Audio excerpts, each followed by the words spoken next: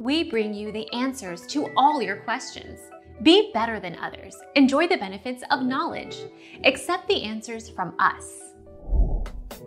If your checking account comes with a debit card, note that the string of 16 digits you see on your debit card is not your checking account number, it is the debit card number.